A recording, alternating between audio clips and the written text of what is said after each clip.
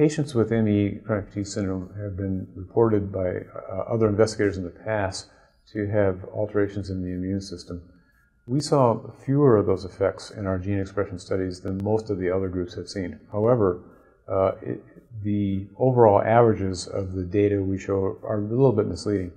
What we found was that in a subset of patients, there was actually a pretty extreme alteration in the immune response following exercise.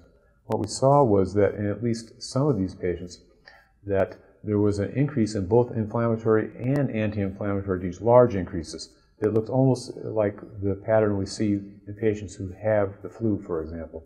So that was one of the things that we noticed, and this is a subset of probably about 20% of the patients.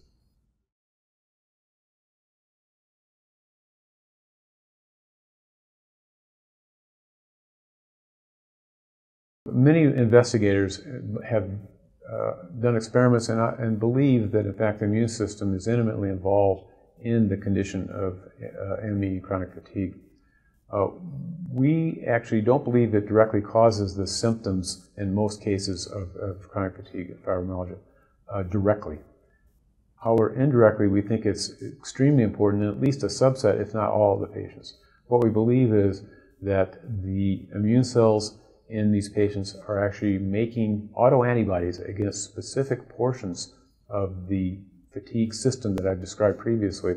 And by doing so, they can actually either increase or decrease the amount of expression, basically, of the genes that we're talking about, so that in fact you genuinely do feel more or less fatigue because the autoantibodies are either increasing the function of the adrenergic receptors, or increasing the function of the ACEIC receptors directly, or actually decreasing the function so much that they actually alter the system in the opposite way so much that you again begin to feel fatigue. So we think that the autoantibodies may be the answer to this in at least a subset, if not all, of the chronic fatigue patients.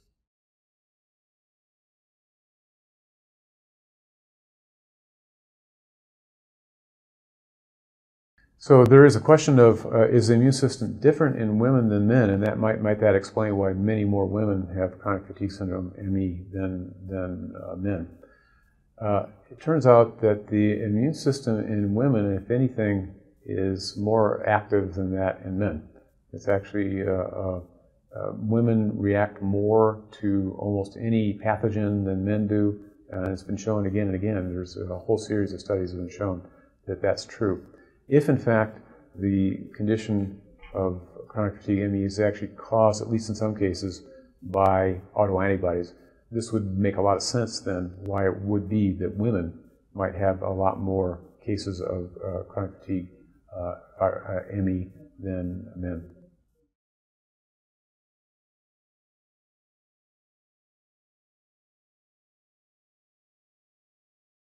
The question is, what is the most important research that is ongoing now that I believe is the best research that's going on in this area? Well, there's a number of different things going on that are really, I think, going to be groundbreaking and thrilling to the patients in the near future. One of them is that we actually are now concentrating, we hope, on some of the autoantibodies that might actually be causing chronic fatigue syndrome in at least some of the patients. So we have some current studies going on with that, and so do several other groups. So that's one area. The other area is the area of epigenetics.